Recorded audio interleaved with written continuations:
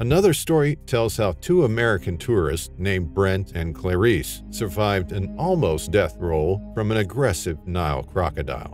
American tourist and wildlife enthusiast Brent and Clarice were on a trip to the Nile River to explore and catch footage of different wildlife. They loved going to various rivers as they always wanted to get a glimpse of nature. Most significantly, they have a shared interest in crocodiles. Moreover, they've also been vlogging about crocodiles on every trip. They are dedicated to capturing the most detailed and up-close shots of crocodiles. This time, they wanted to capture footage of the infamous Nile crocodile, considered the most dangerous crocodile species on the planet. Brent and Clarice prepared a picnic on the banks of the Nile River before trying to plunge into its waters for a swim and get a glimpse of the Nile crocodile if they're lucky enough. They enjoyed eating their packed lunches as they thought of ways that could attract the crocodile and get close to them. Crocodiles are very attracted to noise. What if we make a loud sound that they could hear even in the distance? Clarice suggested. Brent was somewhat skeptical about Clarice's plan, knowing they were dealing with the most dangerous crocodile species ever.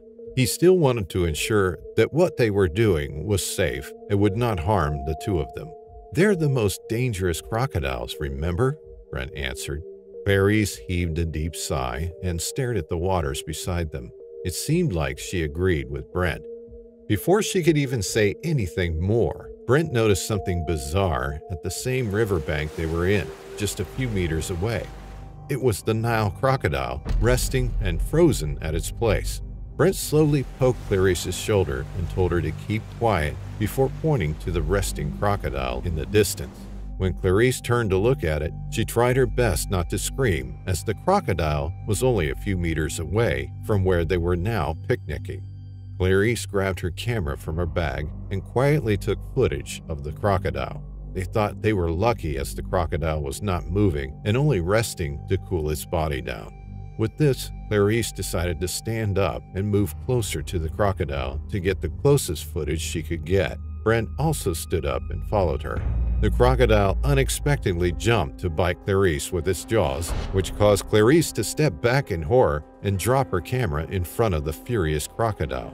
It was as unexpected as it could be. The two were terrified and backed away as the crocodile approached them slowly. Clarice stared at her camera just right in front of the crocodile.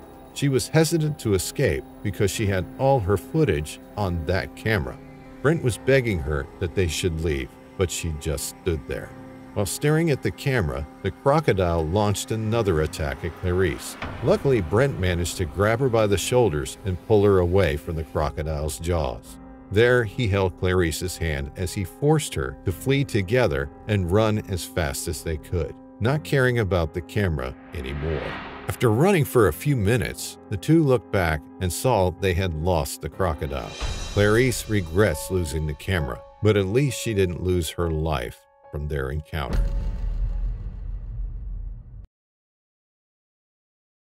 Our next story is focused on Jeremy March, a young fitness enthusiast and hobbyist runner from Australia. The incident occurred in August 1994 when Jeremy was preparing for a long-distance marathon by running along the Boyne River. The morning started like any other, with Jeremy taking his car out to the river where he would do his warm-up and continue running along the Boyne for a certain distance before running back. 3 miles into the run, Jeremy felt the August heat make him a bit dizzy, but it was nothing he hadn't experienced before, so he pressed on. 6 miles in, Jeremy noticed his dizziness had not subsided and decided to find some shade to rest under and refuel. The bank of the Boyne presented him with a few trees and bushes, so he took the opportunity and sat down. Although he drank his water and had a bite to eat, the heat was still overbearing, which caused him to doze off. According to Jeremy's statement, he did not remember how long he was asleep, but it couldn't have been more than 10 minutes. Eventually, when Jeremy woke up, he felt refreshed and ready to continue his run. But he felt something was wrong. His backpack containing his phone and supplies was gone. Still sitting down, he looked around to assess the situation, and his blood froze in his veins. Lying in the sun, barely 5 yards away from Jeremy, was a giant crocodile. Unmoving but menacing. However, it did not notice Jeremy and turned away from him toward the river. His backpack was near the beast's tail, and Jeremy needed his backpack to avoid passing out in the heat again. He slowly got up from his shady spot, tiptoed behind the croc, and grabbed his backpack to make a run for it. It's important to remember that crocodiles can spin 180 degrees in a split second, even though they appear to be slow-moving animals. The same thing happened with Jeremy's croc, which turned around immediately and grabbed one of the straps on Jeremy's backpack. After clamping its jaws on the strap, it rolled and ripped it off, forcing Jeremy to fall on his back. The croc scrambled forward towards him, and Jeremy could only see the croc's massive maw as it rushed in. Instinctively, Jeremy kicked back and moved away from the croc, ripped backpack clenched in his hand.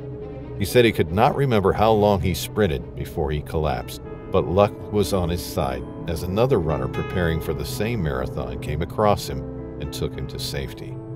It took a few days for Jeremy to recover and get back on his feet, and there was no long-lasting damage from the attack, as the croc only managed to murder his backpack.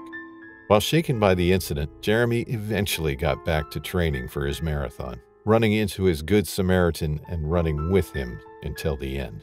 Jeremy went on to participate in more marathons in the future, but he limited his training grounds to more urban areas. Ryder, a young teenager, and his father Tim went kayak fishing at the Boyne River in Gladstone, Australia. Ryder wants to learn to be a professional angler like his dad, Tim, so he requested to take him to Boyne River to learn how to fish like a pro.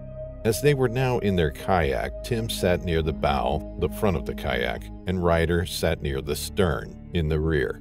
They peacefully paddled across the river until Tim found a perfect spot to teach Ryder how to fish. While Tim was teaching Ryder how to use a fishing rod, Ryder was caught off guard by a strange sight near the riverbank. Instead, he ignored what his dad was teaching him and stared closely at what caught his eye. Turns out it was a crocodile just resting at the riverbank. When Tim noticed Ryder wasn't paying attention, he scolded him. Ryder told his dad about the crocodile and pointed it out. After that, they decided to move to another spot where no crocodiles were around. As Tim paddles the kayak forward, Ryder tries to have one last glimpse at the riverbank where he first sighted the crocodile and notices that it's not there anymore. Ryder grew concerned and warned Tim about the crocodile suddenly disappearing from the riverbank. Tim assures Ryder as they arrive at another spot, and when they got there, the most unexpected thing just unfolded right where their kayak was. Before Tim could prepare his fishing rod to teach Ryder again, a crocodile suddenly jumps from the water and onto their kayak, with half of its body sitting on the small boat. Both of them jumped in their places in surprise as the crocodile attempted to get near Tim and bite him. Ryder was terrified as he screamed in panic, knowing that there was a crocodile on their kayak and there was a chance they might sink in the river if the crocodile didn't fall off their boat immediately. The crocodile moved forward and got close enough to bite Tim's left arm. Tim screamed in pain as the crocodile was now trying to drag him underwater. Ryder suddenly grabbed his wooden paddle and repeatedly bashed it on the crocodile's head. Seeing that it was working, he kept hitting the wooden paddle against the crocodile's head until he got the perfect chance to gouge its eyes out. Ryder bravely approached the crocodile and wrestled it by gouging its eyes out. When the crocodile is hurt, it opens its mouth, allowing Tim to free his hand. Afterward, Ryder grabs his paddle again and gives the crocodile one last blow before it gets off the kayak and swims away. After the terrifying encounter, the two paddled back to where they came from and immediately went to the nearest medical facility to help Tim with his bite wound and Ryder to rest after beating up the crocodile. Adesh is a local Indian worker, but his daily job is something most people won't even dare to do: feed a crocodile. He is working as a crocodile handler at the Madras Crocodile Bank Trust and Center for Herpetology, a reptile zoo located in Chennai, India. He has been a regular worker for almost a year and is working daily to feed Shonu, the mid-sized crocodile he's been handling. Adesh feeds Shonu with its favorite meal of raw chicken and beef.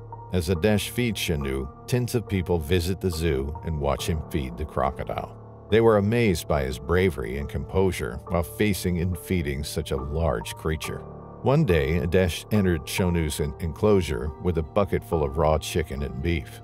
Many people were already waiting outside the chamber for him to feed Shonu. As Adesh is about to take out the first raw chicken, Shonu unexpectedly attacks Adesh by biting his leg, causing him to fall to the ground and get dragged by the crocodile in the water. The people were shocked as Adesh tried to kick the crocodile with his free leg, but it was useless. The crocodile kept dragging Adesh into the water and started biting through his leg once again. Adesh desperately screamed for help as the crocodile showed no signs of letting him go. Concerned local named Jai climbed up the protective fence of the enclosure and went inside the chamber to help Adesh. He tried to get a chunk of raw chicken from the bucket and threw it beside Shonu, hoping it would catch its attention and let Adesh go. Unfortunately, Shonu didn't show any interest in the raw chicken and kept biting on Adesh's leg, with Adesh already crying out in pain from the bite. Suddenly, another concerned local named Kabir entered the enclosure and told Jai they should fight off Shonu to let Adesh go. The two of them went to the water and went to fight the crocodile by punching it and forcing it to pry its jaws open. Soon, many locals decided to enter the enclosure to help Jai and Kabir, and after the forced opening of Shonu's jaws, Adesh was freed and carried by another local as they observed he had a severe wound on his leg, which needed a lot of stitches and time to heal. After the attack, Shonu was neutralized and put into a more secure enclosure to avoid future incidents. This unsettling encounter also takes place within the Amazon River. If the first one involves the largest predator in the Amazon, this one is bizarre, as this creature can never grow bigger than 2 feet, the piranha. Piranhas have been widely known worldwide as highly aggressive man-eaters, as they can attack larger prey. However, their reputation is greatly exaggerated. They only bite people in the dry season or if they smell blood. But despite that, they are harmless creatures as long as people don't make splashing noises in their habitat. Newlyweds Matthew and Mia chose to visit the Amazon rainforest for their first honeymoon trip as a couple. The couple decided to take an extreme trip as they both wanted to do something adventurous for their first trip together. They took a guided tour into the Amazon rainforest with their tour guide, Juan, to help them navigate the thick Amazonian jungle. As they reached the Amazon River, Matthew asked Juan if the latter could leave the two of them for a minute, as they were about to take a short dip into the river. "Don't make splashing noises and make sure you have no open wounds," Juan warned them as Matthew nodded to agree. When Juan was out of sight, Matthew took off his shoes, and Mia noticed he had a huge wound on his ankle. Mia tried to search their bags for first aid, but found nothing. Disappointed, Mia asked Matthew to try and wash his ankles with the water from the river. Matthew reasoned that Juan warned him not to dip in the water if he had a wound. Mia refused to agree with him. "Are there any sharks in here? Only sharks behave like that," she replied as she tried to push Matthew into washing his ankle in the riverbank. Matthew agreed as he sat on the riverbank to splash a little water onto his ankle and decided to dip his feet into the slightly warm water to soothe his wound. As Mia was looking around, Matthew felt something at his feet. At first, he didn't mind it, but when he lifted his feet, he saw a piranha biting onto his ankles and squirming its body. He told himself it was only a small fish, but he was now shrieking in pain. "Mia, help me get this thing off," Matthew frightenedly exclaimed as he continued to shake his leg to try and get the piranha off his ankle. Mia courageously grabs sturdy driftwood and uses it to swat the piranha off Matthew's ankle. After a firm hit, the piranha got off his ankle as Matthew stood up immediately and got away from the riverbank. He sat down and saw a deep bite mark around his wound. The couple tried to catch their breath as they couldn't believe they had a terrifying close encounter with a piranha. Nakhon is a regular worker at a renowned crocodile zoo and farm in Samut Prakan, a province in Thailand. He has worked for 5 years as a crocodile handler of a 5-foot freshwater crocodile named Ruok. The Crocodile Zoo and Farm have over 100,000 crocodiles of all shapes and sizes in captivity, both freshwater and saltwater. Not just that, the place also has room for more animals other than crocodiles, such as lions, elephants, gibbons, and snakes. There's no wonder why this place has been famous among many tourists and even the local people. Among the 100,000 crocodiles, Ruach was one of the notable ones that visitors often recognize. This is because he has a bond with Nakan, and they always do live shows together where Nakan feeds Ruach or even teases the audience by placing his head in between the crocodile's big jaws. Nakan was confident that Ruach wouldn't hurt him since freshwater crocodiles were the more docile relatives of the saltwater crocodiles, which were the dangerous and hostile ones. When Nakan isn't with Ruach in its enclosure, he makes the most of his time in the zoo by working in other sections and feeding other crocodiles. Nakan seems to be an expert in what he does and loves his job, especially taking care of Ruach. He loves doing live shows with the crocodile, and he isn't even showing a single tired face to anyone, even if it seems he's getting too tired or too occupied with working alongside crocodiles for years. Nakan sometimes took extra time to feed and care for his beloved crocodile Ruach. Although Ruach seems shy and doesn't want to mingle with him, Nakan insists on hanging out with the crocodile and doing tricks, even if the zoo's closed already. The management has also noticed Nakan and Ruach's unbreakable bond, so they use the two to promote and advertise the crocodile zoo even more. Of course, it worked, and more visitors came to pay a visit to the place daily. Ruach was everyone's star, and Nakan couldn't be even happier with how the people loved to see him and Ruach doing live shows together. One day, the management told Nakan that he should do another live feeding show, since there had been many visitors to the zoo lately. Nakan immediately agreed and prepared chopped meat chunks of chicken and beef to be fed to Ruach for the live feeding show. As the show started, everyone cheered when they saw Nakan enter Ruach's enclosure. Nakan bowed to the audience as he fed Ruach the chicken chunks before giving him the beef. Ruach loved his meal as Nakan gently caressed its head, impressing the audience in front of them. After Ruach had been fed, Nakan began to entertain the crowd by approaching the crocodile and posing for pictures with it, which the visitors loved to see. Nakan then slowly opens Ruach's mouth and places his head between its jaws, which impresses the audience even more. Ruach was opening its jaws as Nakan confidently gave the crowd 2 thumbs up to impress them.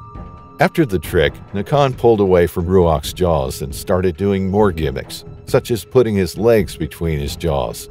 The people from the audience were just so impressed with Nakan's bravery and Ruach's docility towards its handler. Nakan did a series of tricks for a couple of minutes, and the last one was sitting on top of Ruach's back. He hasn't done this before, but he's confident that Ruach won't react violently to him since he's docile and friendly. Nakan caresses Ruach's back first, before slowly sitting on its back. Unfortunately, Nakan accidentally slipped on the small water puddle on the enclosure floor, causing him to plop down on Ruach's back instead of slowly sitting down. Ruach flinched as he felt Nakan's body on its back and swiftly moved away. The audience gasped as Nakan hurt his back, but that didn't stop there. To everyone's surprise, Ruach suddenly charges at Nakan and bites his leg, causing Nakan to scream and the audience to be concerned and terrified. Nakan tries to move his bitten leg to deter Ruach, but the crocodile tightens its jaws around the handler's leg even more. Nakan screams in pain as it concerns the audience, and some decide to flee from the place. Ruach suddenly released Nakan's leg, but charged at him again and bit his arm, causing Nakan to scream again for help. The other handlers and staff at the zoo rushed to the enclosure to help him, but Ruach was stubborn and kept biting Nakan's arm. Nakan tried to move his other free hand to try and punch Ruach's face, but it was useless. The other handlers made efforts to hit and hurt Ruach, but it wouldn't let go of Nakan's arm. Just then, another handler bravely goes closer and tries to pry Ruach's jaws open. When the other handlers saw what he did, they immediately rushed to help him, and within a second they successfully opened Ruok's jaws and pulled the helpless Nakan out of its mouth. Then they neutralized Ruok while taking Nakan out of the enclosure to rush him to the hospital. At the hospital, Nakan had suffered severe bite wounds on his leg and arm, which caused him to receive more than 200 stitches to treat it. The management of the crocodile zoo and farm was forced to close temporarily to discuss better what to do with Ruok after the attack. But since Ruok was a longtime zoo resident, they decided to transfer it to a more secure enclosure with 2 new handlers, while Nakan still recovered at the hospital. Cape Tribulation, within the Daintree National Park in Australia, is one of the most popular ecotourism destinations among locals and tourists. The only downside of this beautiful and majestic place is that it's one of the most crocodile-infested places in Australia, with over 70 saltwater crocodiles making it their home. French tourist Raphael and his wife Agnes were on a boat cruising through the Daintree River on their way to the Cape Tribulation beach. Even though swimming is highly discouraged at the beach due to the threat of saltwater crocodiles, the couple wants to push through as they dare to take pictures of some crocodiles they'll find. While cruising the Daintree River, there were already a lot of crocodiles that were sighted by the couple. Realizing they'd already seen dozens of crocodiles there, they realized it was indeed a crocodile-infested place. Upon reaching the beach, the tour guide warned the couple not to get too close to the water and stay only in the dry parts, to which the couple agreed. After that, the tour guide decided to check on the place and warned the couple again not to get too close to the water. The couple agreed as the tour guide went to check the area. As they were being mischievous, Agnes playfully went into the water and decided to wait so she could attract a crocodile. Raphael immediately thinks it's dumb, as the tour guide warned them many times, but Agnes didn't listen to him. She kept waiting in the water and teasing Raphael that he was too weak to do what she was doing now. Raphael kept shouting at Agnes to get out of the water, when suddenly Agnes fell and screamed, and bloodstains were visible in the water. Upon realizing this, a saltwater crocodile appears, and Raphael concludes that Agnes was bitten on the leg by the animal. Agnes screams for help as Raphael rushes to her aid in the water, not minding the crocodile a few feet away from him. As he tries to carry Agnes out of the water, the crocodile bites his leg, causing him to fall to his knees and drop his wife. The crocodile attempted to grab Raphael and drag him underwater, but he managed to push the crocodile away with all his strength before carrying Agnes out of the water again. They managed to get to dry land as the crocodile tried chasing them, but got away instead due to how far they were in the water. When the tour guide returned, he was shocked to see bite wounds on Raphael and Agnes's legs. He took the couple back to Daintree National Park to give them medical attention after the incident. From the scorching heat of Rwanda, we now go to Indonesia's humid and complex waterways, specifically to the Manus province, a small island on the Bismarck Sea. Manus has always had, and most likely always will have, a substantial crocodile population. While this is a good fact for the crocodiles that live there, the same cannot be said for the natives, who regularly live in fear of being attacked by one of the scaly monsters. The subject of this story is Setia Uwir, a young housewife and mother who was minding her own business on June 7, 2004, tending to her obligations as she usually would. Her day was uneventful as she decided to go to the nearby river to wash clothes. It was a 10-minute walk to the nearest riverbank, and there would usually be more people there to wash their clothes. But today, there was no one. Basket in hand, she walked to the water and crouched down to get the washing over with. About halfway through the washing, Setia looked around to see if anyone else had come to the riverbank, but it was barren.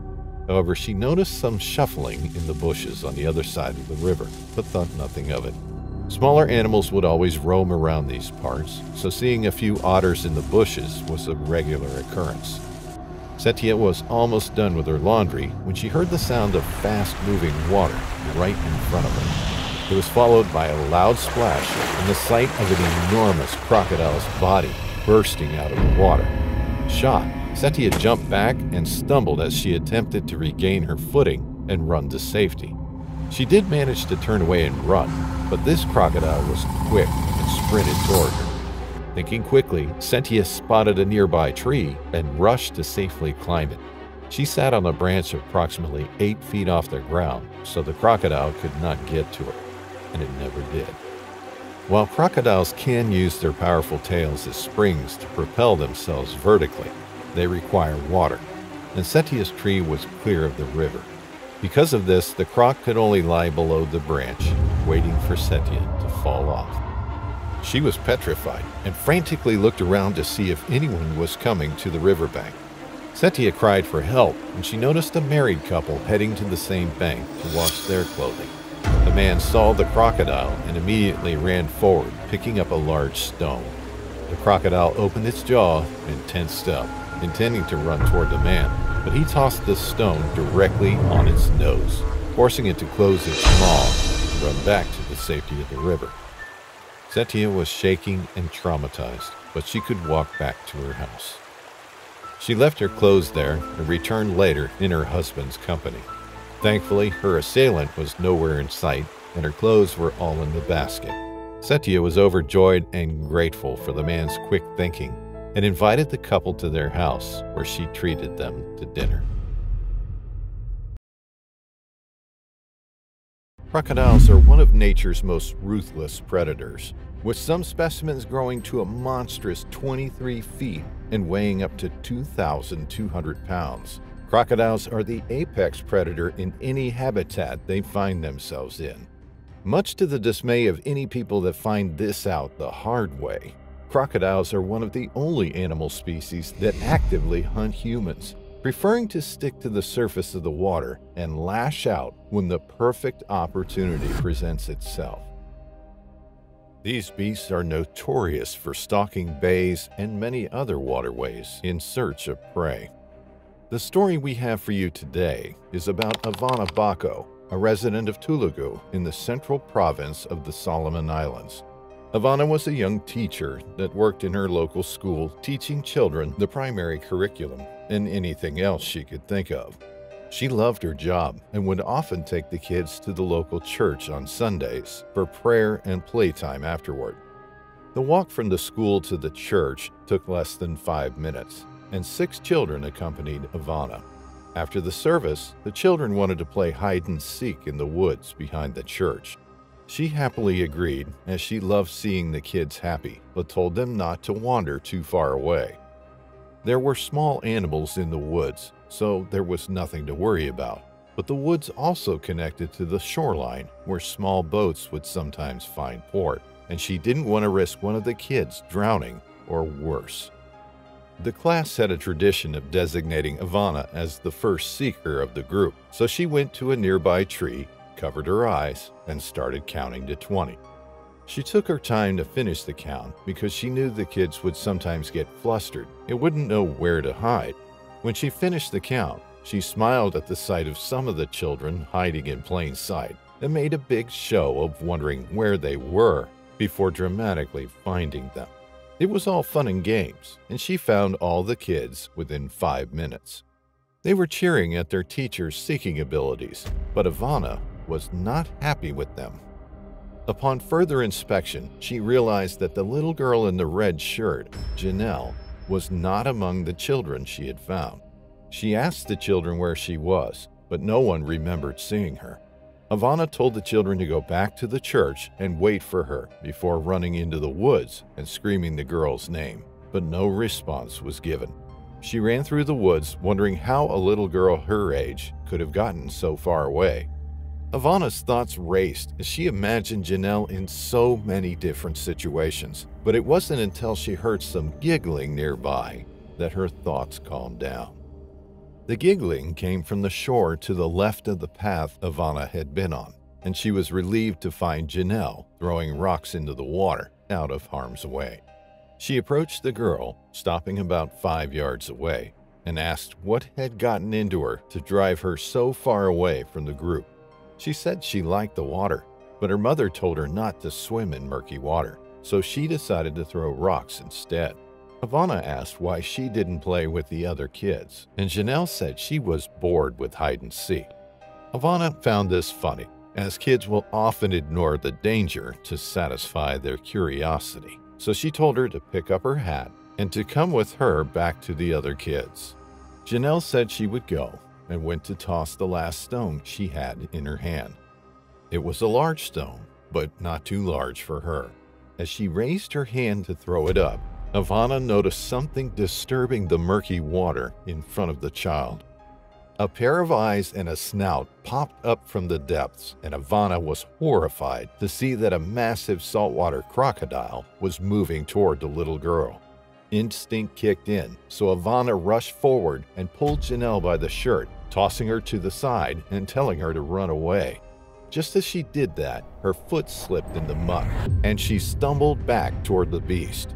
Her hopes were dashed as she heard a splash behind her, followed by the most excruciating pain as she felt her shins snap under the unrelenting pressure of the crocodile's jaws.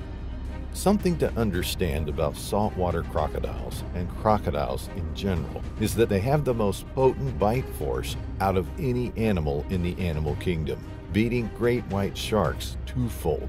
This aspect of them has remained unchanged for millions of years, simply because you cannot improve upon perfection. A bite force like that is enough to snap cow bones in half, and all of that pressure was directed on Avana's wobbly leg, and it was not letting go. She screamed and fell forward, face first into the sand. The croc pulled her back toward the water, shooting even more burning pain up her thigh. She realized that Janelle never ran away as she told her to, as she saw her curled up next to a log, crying her eyes out at seeing her teacher being attacked by a monster. She was petrified, and there was no one to call for help. Avana wanted to scream at her to get help, to help her, or to do anything, but the pain was overwhelming, and she could not get her thoughts together. She could only think about the pain in her leg and her intense desire to escape the scaly horror.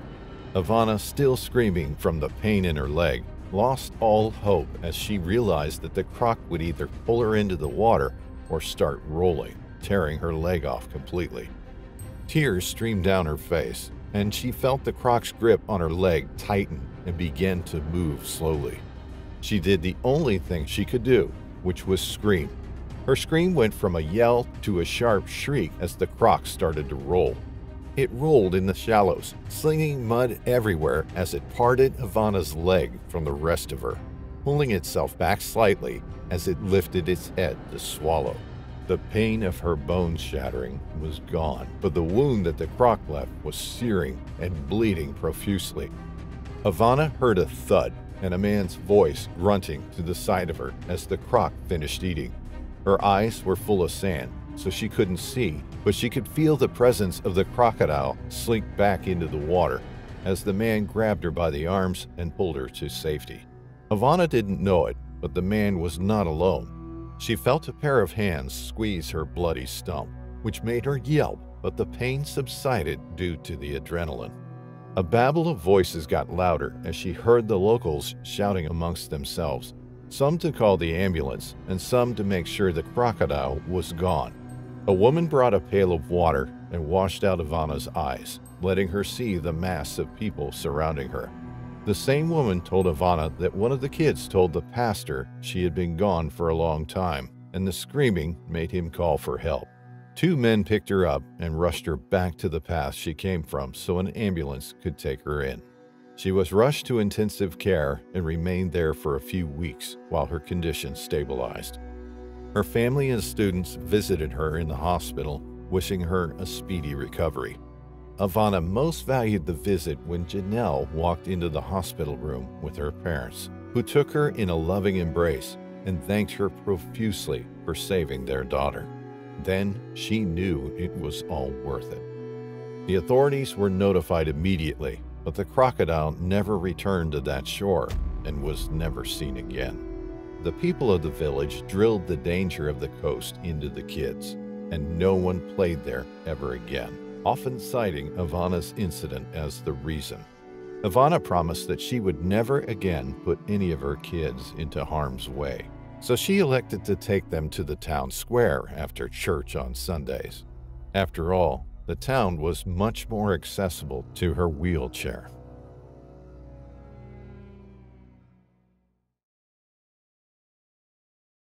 The Marina Vallarta Golf Club in Mexico is famous for golf players who love nature. Its astonishing tropical landscapes are home to an abundant number of wildlife, which makes it a perfect place to play golf and spot different animals at the same time. It was a lovely sunny afternoon when a couple named Santiago and Abriela went to visit the Marina Vallarta Golf Club to play their favorite hobby, which was, of course, golf.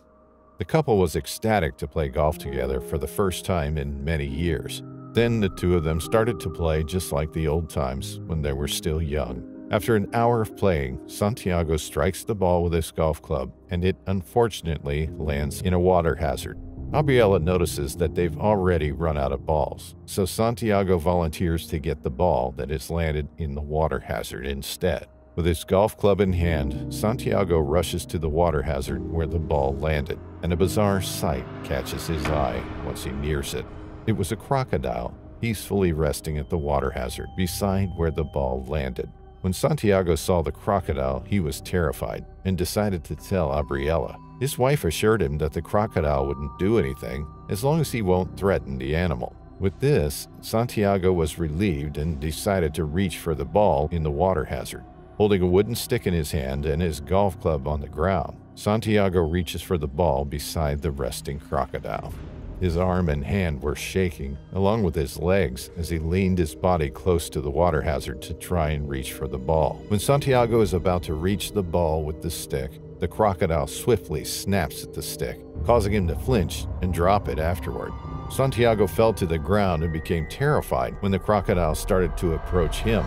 As the crocodile approached, Santiago froze in his place as he was frightened and didn't know what to do. Santiago did not hear Abriela as she yelled from a distance for him to flee from the crocodile. He only regained his composure when the crocodile attempted to bite his leg, but luckily it didn't wholly bite him. Santiago grabbed his golf club and threatened the crocodile to hit it. As the crocodile approached him, he bashed the golf club tip at the crocodile's head to try to scare it away. It came at Santiago faster and bit his leg, causing him to scream.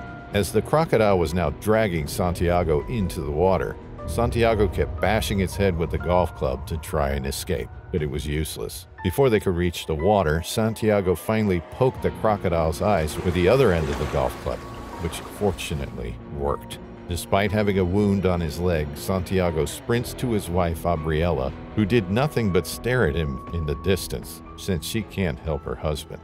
After the encounter, Santiago was brought to recover in the hospital. At the same time, the management of the golf club decided to close the golf course temporarily to eliminate the crocodile that attacked Santiago. Today's video's last known encounter involves the world's third largest cat, the jaguar. Despite being smaller than tigers and lions, this cat has the strongest bite out of all felines, as its name also means he kills with one leap. A zoology professor named Aidan Carter has an unsettling and breathtaking experience with the large cat. Aidan went out to the Amazon jungle searching for unique birds for his next scientific study. The scarlet macaw, toucan, harpy eagle, and Amazon kingfisher are some of the fascinating species he saw while going through the jungle. After hours and hours of searching and taking pictures of all the unique birds he could spot, Aidan grew tired and decided to rest in a space within the jungle. He immediately found a place where he could set up his sleeping bags and nap without harm. This feels amazing, having a nap within this place, Aidan thought to himself as he laid down his sleeping bag and took a nap. He immediately fell asleep to the sound of the blooming nature around him. Aidan slept for almost 2 hours until he finally woke up and felt something strange before opening his eyes. Aidan woke up to find a jaguar hovering over him in his sleeping bag. He could feel his heartbeat going fast, knowing that one wrong move could cause him to fall into a dangerous scenario. Aidan tried not to move an inch as the jaguar scans his whole body and hovers over him. Aidan tried not to show any signs of vulnerability to let the big cat know he won't do anything. The jaguar began sniffing him to see if he was a threat, and Aiden took a deep breath to try and reassure himself that he wasn't in danger. The jaguar seemed to be very observant, as it seemed like its first time seeing someone in a sleeping bag in the middle of a jungle. Aiden kept as quiet and still as he possibly could until the jaguar was done scanning him and immediately ran off to hunt for its prey. This is because jaguar attacks are rare, and most of them would prefer to go away in the presence of a human unless it provokes or disturbs them. Still, Aiden Carter is one brave human being who must stay calm despite the potential danger. There was a crocodile in the Palu River in Indonesia with a motorcycle tire stuck around its neck. This might be some ordinary news, but conservationists and wildlife activists were very much concerned about the condition of the poor crocodile, since the reptile might grow bigger and get strangled by the tire. The crocodile, which was a critically endangered Siamese crocodile, was seen with a tire around its neck since the year 2016. It even survived the tsunami and earthquake that devastated the city of Palu in 2018. But the tire is still there, wrapped around its neck. Since there was a growing concern among conservationists and wildlife activists about the crocodile, the officials of Palu decided to reward somebody who could remove the tire from the crocodile's neck. After the announcement, several people and even hunters tried to remove the tire wrapped around the crocodile. But even with their efforts, they can't touch or get close to the reptile. The officials even tried to remove the motorcycle tire by setting up a crocodile trap with meat to lure it, but they failed. A celebrity conservationist in Indonesia even attempted to get the crocodile into his trap, but he was unable to entice it. An Australian wildlife organization even came to help remove the tire, but they also still failed to do so. After the failed attempts, authorities and conservationists slowly lost hope in removing the tire from the crocodile and saving its life from getting strangled by it. However, a group of young wildlife vloggers from America, Percy, Wesley, Bruce, and Alfred, exclusively came to Palu to try and remove the motorcycle tire around the Siamese crocodile's neck. As they arrived at the Palu River, they asked for the assistance of a local tour guide named Adi, who was also helping other people trying to remove the tire around the crocodile's neck. Adi assures the group that Siamese crocodiles generally cannot cause harm to humans.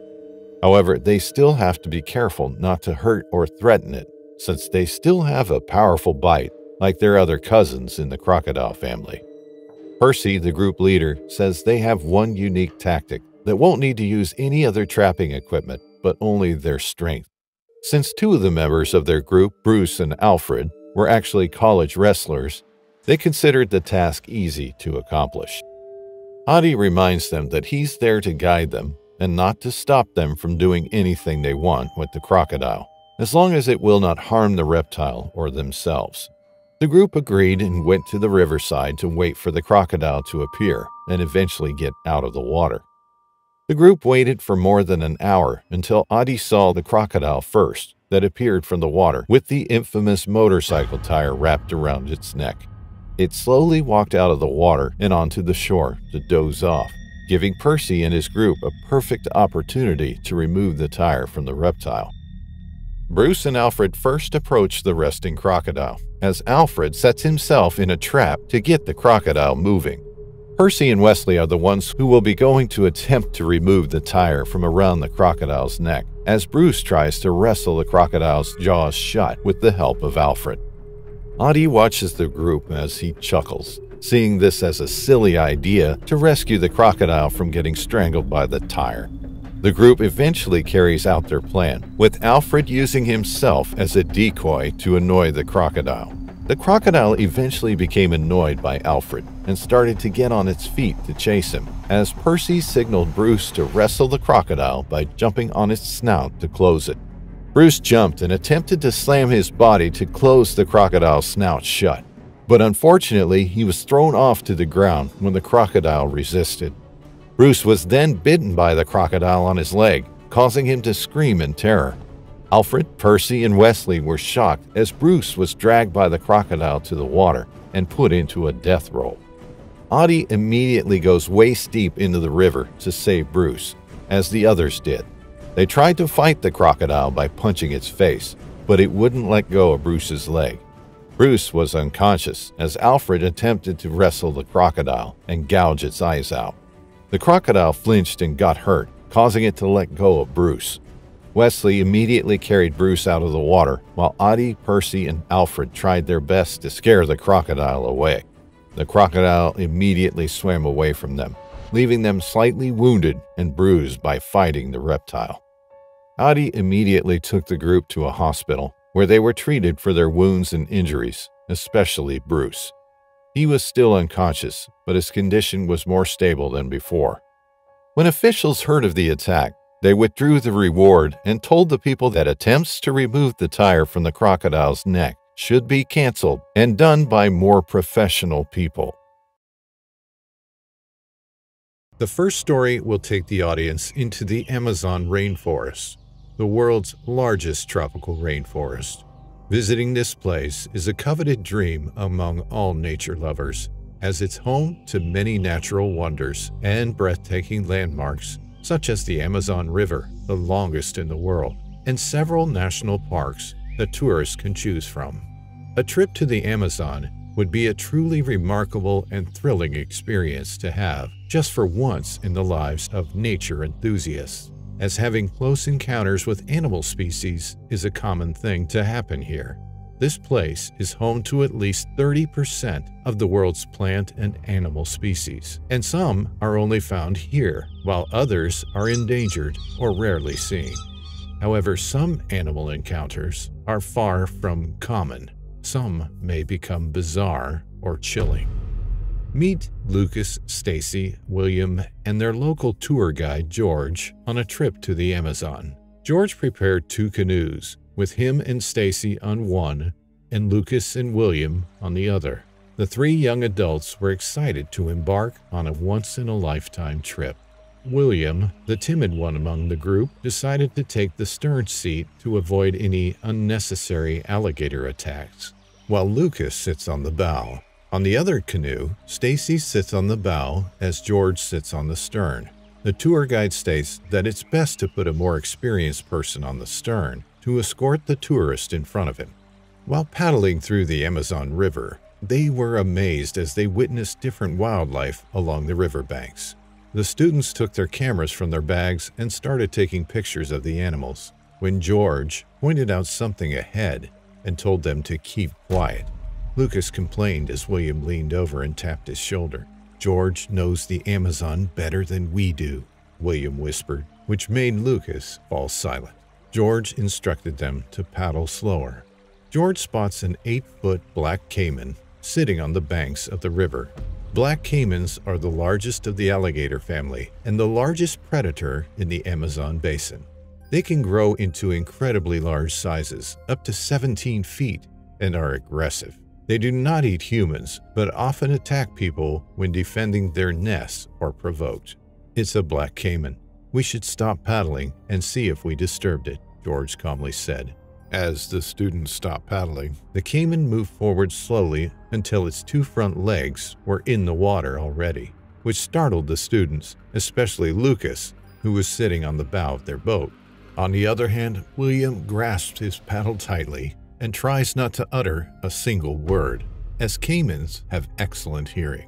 George declared that they all should paddle back. Lucas became frantic as he looked back and forth at George and the caiman ahead of him, causing him to paddle as fast as he could. The caiman submerged its body into the water, propelling it toward the canoes. Lucas and William also panicked in front of George and Stacy's canoe. The situation made them panic again, and they started to move faster than they should. As the caiman approaches, George also paddles back as fast as he can, so Lucas and William can do the same and escape the water in no time. When they reached a safe riverbank, they abandoned their belongings and distanced themselves from the water. The caiman tried to reach out of the water and grab one of them, William standing close to the riverbank. George instructed them to run away, and they stopped running when they couldn't see the riverbank, knowing they were safe. George heaved a sigh of relief, knowing the students had survived their experience with the caiman. The story is set in the arid climate of South Africa, where American tourist Nancy Smith found herself face-to-face with a giant Nile crocodile during her 2-week visit to the Kruger National Park. Nancy saw an ad for a package trip to Kruger where she and 7 other people could spend 2 weeks in the massive park and enjoy themselves. Nancy accepted the offer as someone who loved traveling, and the details were finalized within 2 days.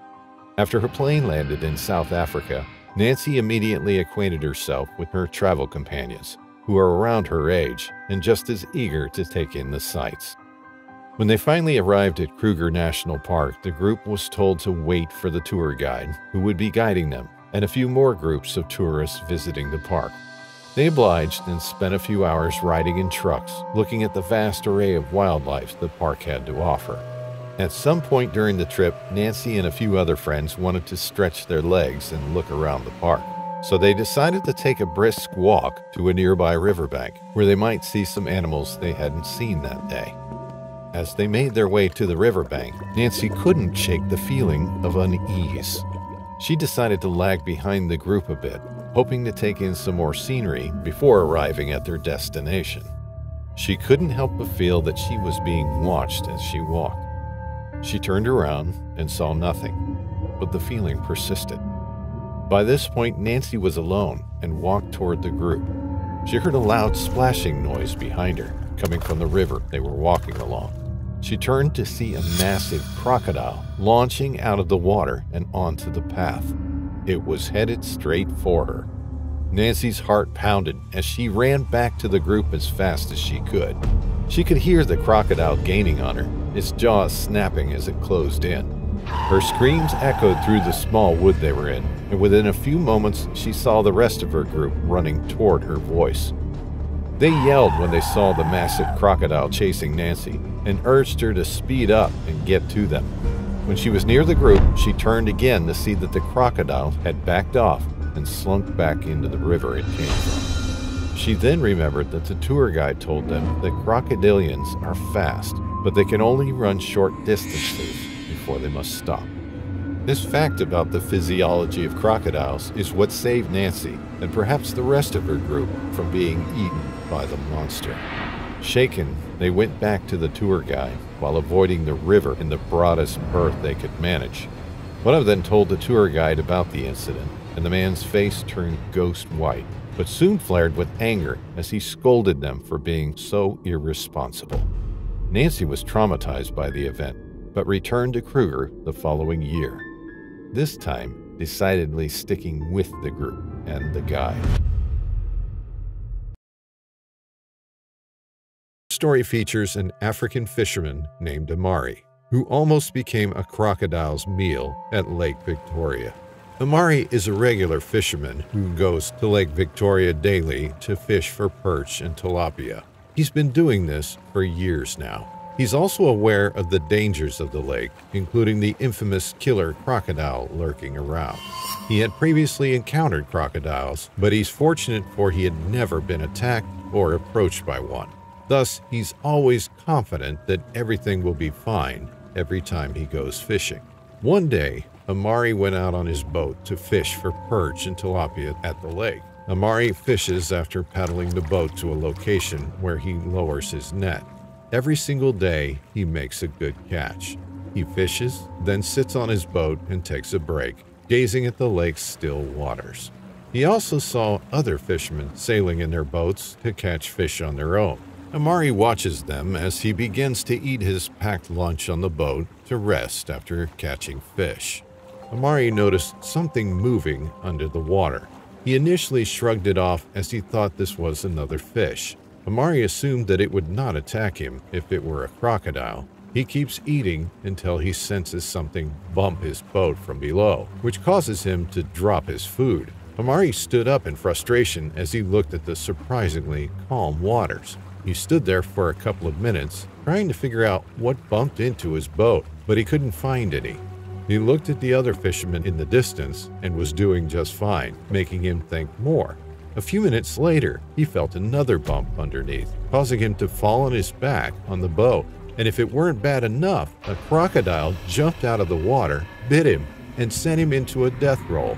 Amari screamed in shock as the crocodile emerged multiple times from the water to try and bite his leg. Amari was squirming at the boat and trying to stand up when the crocodile finally bit his leg and dragged him into the water. Before the crocodile dragged him, Amari grabbed onto his paddle and brought it with him as the crocodile's teeth were now penetrating his leg. Under the water, Amari struggled to kick his legs to escape the crocodile's jaws, but it was of no use. He used the paddle in his hand to hit the crocodile in the face multiple times. When he realized that the crocodile wouldn't let go of his leg, he used the paddle's handle to poke its eye. And there, the crocodile immediately released his leg, allowing him to swim back to his boat and escape the lake.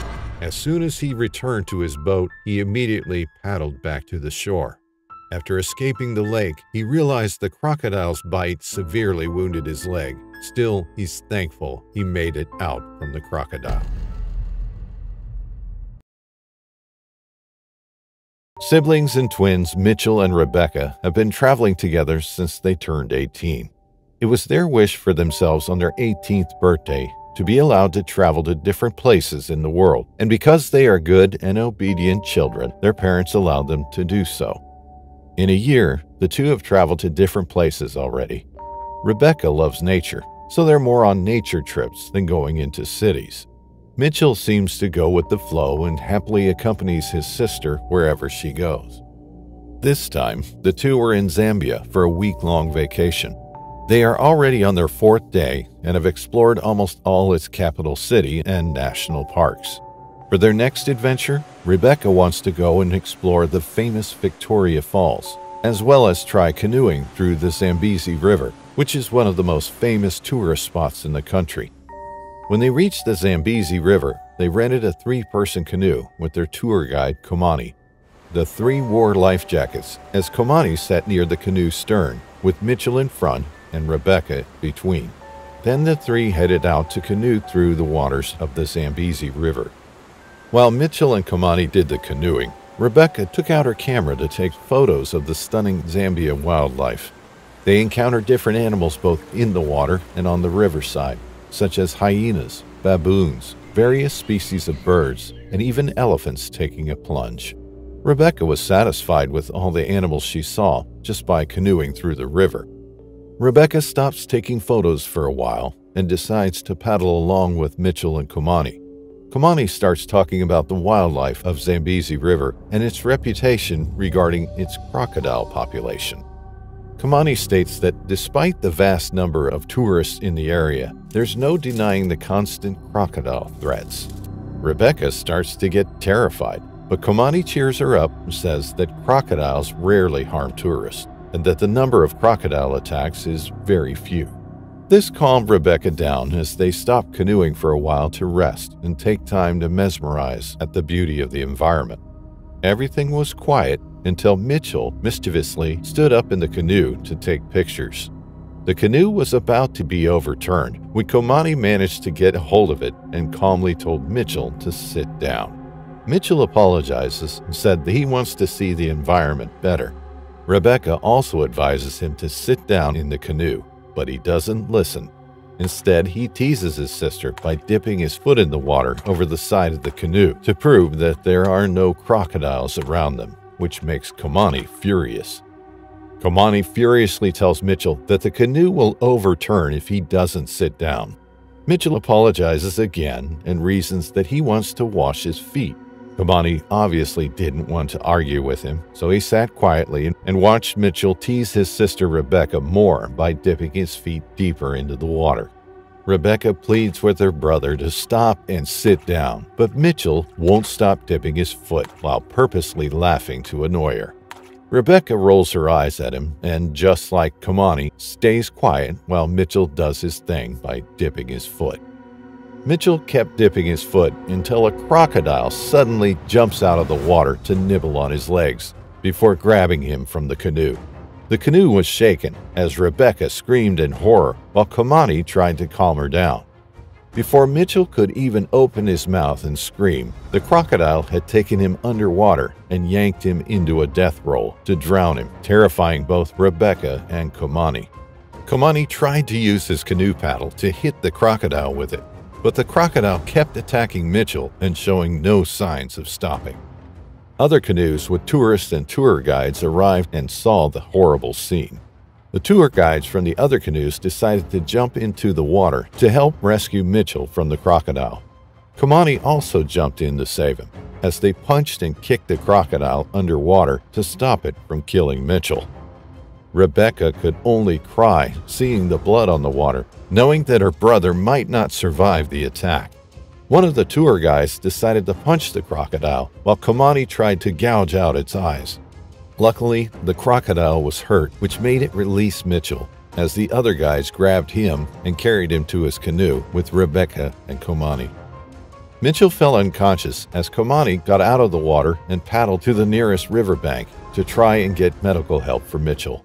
As they reached the nearest hospital, Mitchell suffered a severe injury on his leg, which caused him to lose the ability to walk until he fully recovered. The possibility of surgery to repair his leg was also high, since the injury had damaged him so badly. Despite the risk of being attacked, the other tour guides and Komani came to help him, and he made it through the encounter alive. The last story features a handler at an Australian zoo named Timmy James and his incredible experience with their trained crocodile, Zack. Timmy is working as a handler for the zoo's trained crocodile, Zack. Zack has been in the zoo since it was a hatchling, which means that it's been trained to follow commands from its keepers, especially Timmy, its handler. Timmy and Zack were always the stars of every feeding show held at the zoo. Timmy would enter Zack's enclosure to feed him meat by hand and not get attacked, which the visitors at the zoo find amusing. Timmy has loved interacting with Zack ever since. Today is another crocodile feeding show, and every visitor has been excited to see how Timmy feeds the colossal Zack. As soon as the show starts, Timmy enters Zack's enclosure, a concrete platform on top of an artificial pool made just for the crocodile. Zack was lying there on the platform as he waited for Timmy, approaching him with a bucket full of meat. Timmy waved and smiled at the crowd before getting a piece of meat from the bucket. The visitors closely watched him. He showed it first to the public before commanding Zack to open his mouth. Zack opened his mouth wide slowly, amusing the group, and waited for the meat to be placed into his mouth by Timmy's hand. Timmy slowly stretched his arms and attempted to feed Zack by hand, when Zack unexpectedly closed his mouth when Timmy's arms were halfway inside. The crowd was shocked as Timmy panicked and tried to pry Zack's jaws. Still, Zack only dragged him under the water, which made other zoo handlers concerned about the situation. Desperate to escape, Timmy was forced to fight out of Zack's jaws.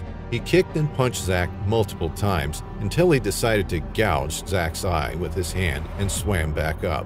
As soon as he was back on the platform, he immediately escaped the enclosure as the other zoo handlers assisted in treating Zack's bite on his arm.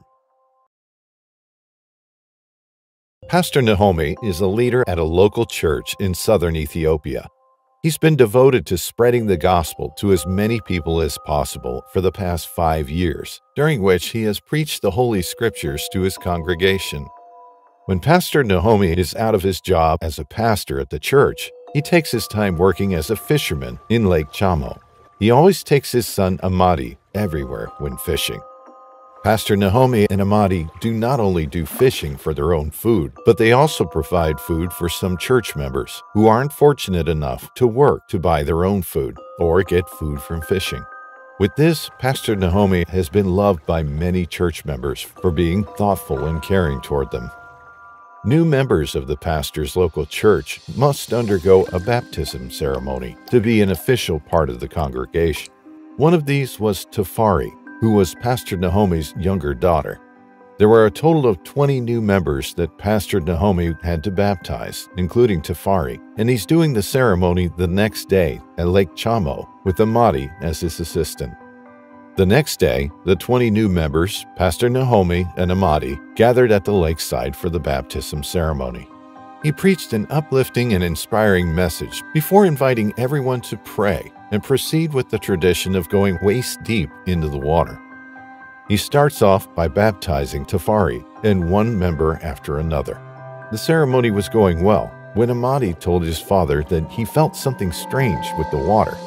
Pastor Naomi assured him that maybe he was imagining things and needed to focus on assisting him with the ceremony.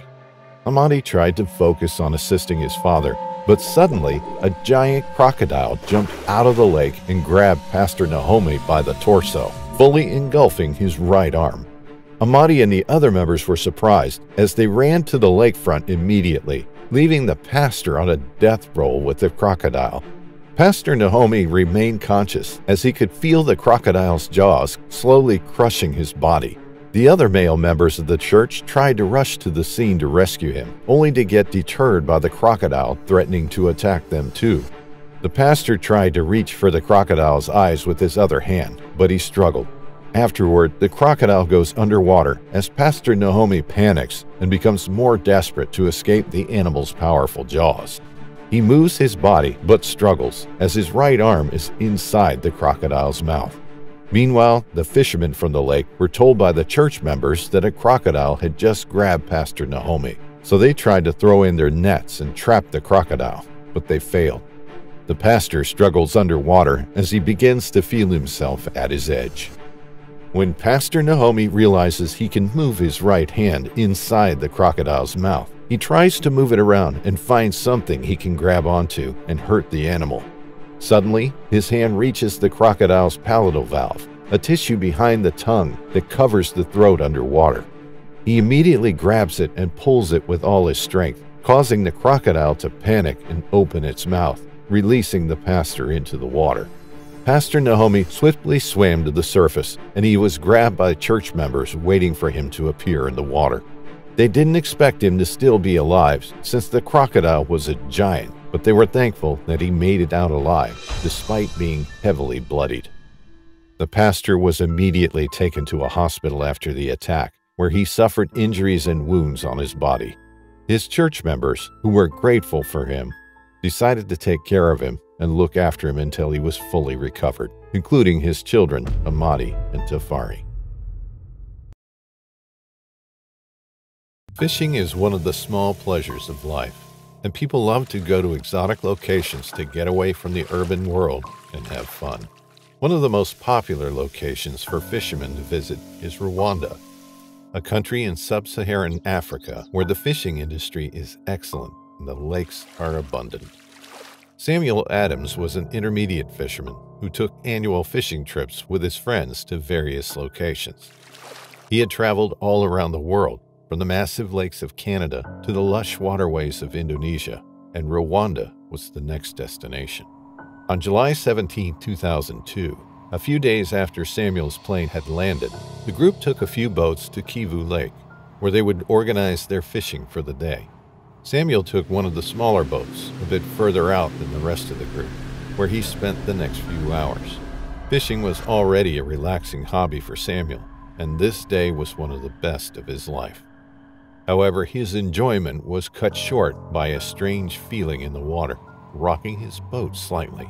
He looked around his boat, but could not find the source of the disturbance. In the distance, he could hear his friends shouting and waving their arms, but he was confused and did not understand why. The last thing Samuel remembered from the entire incident was the sight of massive jaws erupting from the water and grabbing his forearm. According to a statement by one of Samuel's friends, all they could see was the bloodied water and a torrent as the massive crocodile went into a death roll. For context, a crocodile's primary way to dismember its prey is to grab hold of a limb and roll its body to rip it clean off, referred to as a death roll. Two group members frantically rowed towards Samuel's capsized boat, with Samuel nowhere in sight, while the rest of the group went back to the shores of the lake to call for help. When they go to the boat, they see a trail of blood under the water, and the croc decides to leave. Looking around the boat, one of his friends spotted Samuel lying face down, unmoving. They quickly pulled him into the boat and applied a tourniquet around his upper arm using a ripped-up shirt. He was in critical condition, His breathing was shallow and unresponsive. Luckily for Samuel, he managed to hold on until he was transported to the hospital, where the doctors stabilized him and he spent the next 2 weeks in recovery. The incident was traumatic, but Samuel noted that he cherished his friends for stepping in to save him, and he would forever be thankful for their presence that day.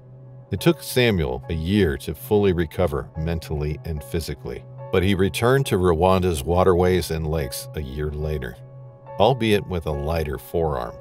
He never used a boat for fishing again, at least not where there was a crocodile population, because he understood the power of nature after his attack, and the fact that humans are insignificant in the eyes of apex predators lingered in his mind. Kian is a 13-year-old boy living in a house near the Baralaskamoa Lake in Sri Lanka while caring for his 4-year-old sister, Nasia. Their parents worked in the city, so Kian was always left to take care of his little sister. For this reason, Kian stays homeschooled since there's no one to take care of his sister for him. He does chores, cooks food, and looks out for his little sister until their parents come home for the weekend. Kian takes extraordinary measures to take care of Nasia, especially since their house is beside Baralaskamoa Lake. When Kian doesn't have any schoolwork, he takes Nasia out for a walk at the lakeside. Nasia loves to walk around, so Kian always does his best to make his sister happy by taking her to the lakeside. They sometimes visit their Aunt Shahani, whose house is closer to the lake. Shahani sometimes goes to Kian's house to look after him and Nasia. She doesn't have any children, so that's why she could easily keep her eyes on the siblings while their parents aren't home. She sometimes brings food for Kian and Nasia, which makes their parents delighted to know that someone older is also taking care of their children. One day, while Kian and Nasia were sitting on their couch watching television, a news report suddenly flashed onto the screen. It says several crocodiles had mysteriously begun appearing from lakes in Sri Lanka and had already infiltrated many people's homes. Knowing that they lived beside Baralaskamoa Lake, Kian suddenly stood up from the couch and looked through the window to check their front porch. He heaved a sigh of relief when he didn't see a crocodile outside and continued to watch television with his sister. The next day, Kian told Nasia not to wander outside the house without him since the threat of crocodiles appearing in lakes had been increasing and they were at risk. Nasia obediently followed her brother and stayed inside the house until Kian finished his schoolwork.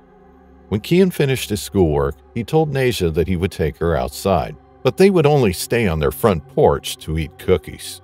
Nasia agreed as the two of them went out and sat on the house's front porch while eating cookies and drinking milk. As soon as they ran out of cookies, Nasia told her brother she wanted more. Kian then stands up from the porch's floor and tells Nasia not to move around while he gets cookies inside the house. The little girl nods as Kian rushes into the house to get more cookies for his sister. While Kian was getting the cookies, he suddenly heard Nasia scream, making him rush immediately outside. And to his horror, he sees a young crocodile, presumably 4 feet, biting Nasia's leg and grabbing her. Kian was scared and screamed for help as he was too terrified to go near the crocodile to grab his sister. After he hears and sees his sister beg for help, he can't bear it and tries holding his sister's arms to pull her out, but the crocodile's jaws are tightened on her legs and lower body already. Nasia kept crying as Kian tried to find a way to get her out of the crocodile's jaws. Suddenly, he rushes inside his home and finds a shovel, which he thinks is heavy enough to hit the crocodile. He runs outside and quickly goes behind the crocodile, then hits the crocodile's back several times to hurt the animal. The crocodile got injured, which caused it to open its jaws and step back, allowing Kian to pull his sister out by grabbing her arms.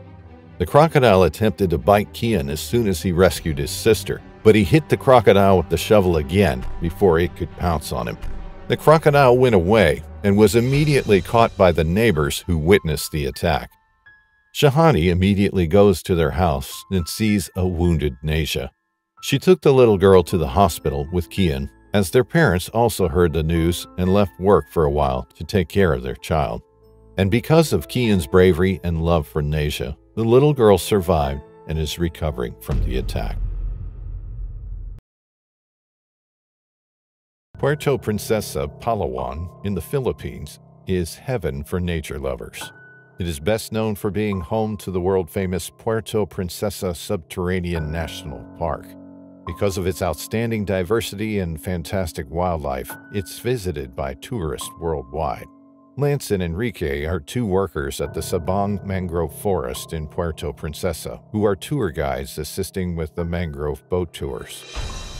Today, the two were tasked with testing the new boats they'll use for the next batch of boat tours. Enrique sat near the boat's bow and Lance near the stern. The two paddled their way into the mangrove forest as Lance suddenly opened up about the frequent increase in crocodile attacks in their area. Speaking of the devil, while the two were talking to each other, they unexpectedly saw a mid-sized crocodile just resting behind a mangrove tree on their way. Lance insisted they should turn the boat around immediately, while Enrique ensures him that the crocodile won't do anything. Lance just gave in and decided not to argue with Enrique anymore. They paddled the boat slowly beside the crocodile, trying hard not to threaten it. As they floated across the crocodile, Enrique decided to stop for a few seconds and look at it. Lance thought it was a terrible idea and pleaded for Enrique to head back immediately. Enrique shrugged him off as he leaned against the boat and stared at the crocodile. Unexpectedly, the crocodile suddenly snapped at Enrique, causing him to flinch and sway the boat from the impact. The crocodile becomes threatened as Enrique tells the now panicking Lance to turn the boat around and head back. As they turned the boat around, the crocodile approached it and bumped the bow part while Lance and Enrique held onto the side so they won't fall off. Enrique attempted to grab his paddle, but as soon as his hands left the boat's sides, the crocodile struck the boat again, throwing him into the sea. The crocodile grabbed him by the torso and put him in a death roll. Enrique was squirming and screaming as he could feel the crocodile's teeth in his body. On the other hand, Lance grabs his paddle and smashes it onto the crocodile's head. He also fell into the water, but kept his composure and continued hitting the paddle into the crocodile. When the crocodile opened its mouth slightly, Enrique used his strength to pry its jaws open, which Lance decided to help. The two of them screamed as they forced open the crocodile's jaws, and when Enrique escaped, Lance landed a final blow on the crocodile's head with the paddle. The two immediately got on top of the boat as Lance rushed Enrique to the hospital. After the incident, the management of the Sabang Mangrove Forest went to investigate it and decided to put the crocodile into a conservation center so that it wouldn't attack more people in the future. The story is not set in an overly exotic country, but in the United States. The United States does not have crocodiles, as it has an abundant population of alligators, another crocodilian species. However, this story takes place in a place where many people flock so they can see a wide variety of animals, the zoo. Spencer Stone was a young man enthralled by the idea of nature and wanted to soak up as much information as possible about the different animals this specific zoo in the Midwestern U.S. had. In April of 1998, Spencer went to the zoo early in the morning because he was told that an organized tour was happening and wanted to sign up for it. Luckily for him, plenty of slots were available, and the group walked around the zoo, getting small lectures from the tour guide. There was something different about this tour, however. On this particular day, the zoo was organizing an event where visitors could walk up and touch the crocodiles in their enclosure in the presence of a reptile keeper. Not being one to back down from new experiences, Spencer was the first to volunteer and promptly followed the keeper to the enclosure. The two of them crouched next to a giant crocodile, with the keeper as a shield between Spencer and the beast. Spencer was allowed to touch the croc on the keeper's command, so he slowly extended his arm and touched the croc's back. It was hard and scaly, and he could feel the sheer muscle underneath the layer of armor. Spencer was amazed. After that, the keeper offered to let Spencer feed the croc a piece of meat to see how quickly their jaws snapped shut. This was being watched by the other group members through the glass panels surrounding the enclosure. Spencer accepted. When the keeper twisted his body to the side to grab some meat from the sack next to him, Spencer thought it would be nice to move his hand up the croc's back to feel it out more. He got to the neck, made eye contact with the creature, and felt a jolt of power from underneath his hand. The crocodile twisted towards Spencer in a fraction of a second and grabbed hold of his left arm just below the elbow. The crowd watching the display started screaming and some rushing away to get help. A scream left his throat as he felt the immense pressure of the giant maw pressing into his arm, snapping the bones. The keeper was startled by the actions of the croc, as it was supposed to be docile. Despite this, the keeper immediately called for help and tried to help Spencer pry the jaws open and free himself. To Spencer's horror, he felt the croc move to one side. He remembered from the guide that crocodiles would roll to snap off entire limbs, so he acted quickly and moved his body as close to the croc as possible so that if it proceeded, he would roll with it. It never rolled, but increased the pressure on his arm, to which Spencer instinctively gouged his fingers as deep into the croc's eyes as possible, which forced him to release his arm. Panting and panicking, Spencer was carried out of the enclosure while the keeper held the croc back with meat and a metal rod. Spencer was taken to the nearest hospital and spent a few weeks in recovery, but had to undergo years of therapy for the incident. The keeper was fined, and the zoo banned all live interactions with dangerous animals from that point on. Nothing is more horrifying than coming face to face with a massive crocodile. In years after its death, a man from the Philippines named Angelito shares his experience as a young boy when he encountered Lolong, the largest saltwater crocodile ever caught, just months before officials saw it. Angelito was only a 13-year-old boy when he decided to bond with his older brother Bernard at Bunuan Creek in the province of Agusan del Sur in the Philippines. As they arrived at the creek, Angelito and Bernard sat at the creekside nearest the water and dipped their feet in it. They talked about how their week went while eating some cookies and juice Bernard bought for them. While talking, Angelito suddenly asked Bernard if he had heard rumors of a massive crocodile lurking around Bunuan Creek, where they were sitting. Bernard was surprised and laughed as he said he was too busy with work to find out about rumors and that Angelito was too good at getting gossip from other people. Angelito was pissed off as he insisted the rumors were true, which was also why he wanted him to bond with Bernard at Bunuan Creek in the first place. Bernard assured him that those were rumors and even joked that their feet were still intact in the water. The young boy didn't mind his brother, as he still believed the rumors were true. Suddenly, Bernard stood up and went into the creek to prove to Angelito that the story wasn't true. Angelito tried to warn him, but Bernard seemed fine after a couple of minutes of waiting in the water. This led Angelito to think that maybe the rumors weren't true, and he decided to join his brother in the creek. As they were waiting together, a large and solid thing bumped into Angelito, causing him to trip and fall into the water. When Bernard went to look at the water, he was shocked to see a giant crocodile, now attempting to take Angelito's legs into its mouth. When Angelito saw the crocodile, he panicked and stood up from the water as he instructed his older brother that they should run away. As they were running away, the crocodile attempted to bite Angelito as it chased him and opened its mouth, only for its teeth to scrape the boy's leg as he tried his best to run as fast as he could without looking back, even if he was hurt. When they finally escaped the crocodile, Bernard noticed the scratch on Angelito's legs and decided to do first aid on the wound. Afterward, they reported the incident to their parents, which also happened to be one of the officials in their place. Months after searching, after many other people came to testify the existence of the crocodile, Lolong was caught and was named the largest saltwater crocodile ever caught.